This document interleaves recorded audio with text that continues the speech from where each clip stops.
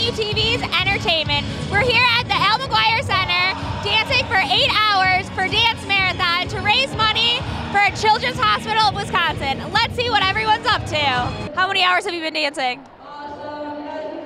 3. My leg's kind of hurt right now, so I'm taking a little break. What do you think of all the vendors that they brought in? Oh my gosh, I got new sunglasses for spring break. Looking forward to Chipotle, the burritos.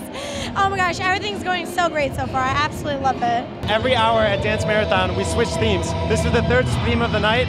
It's the beach/Hawaiian theme. I came out with my Sigma Chi fraternity. We have a group of like 10 guys here, and we're all just dancing and having a blast, eating lots of food, meeting new people. It's really fun. Can you show us your best move? Sure. Let's see.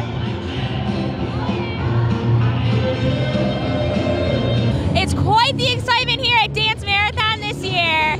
I'm Juliana Falk.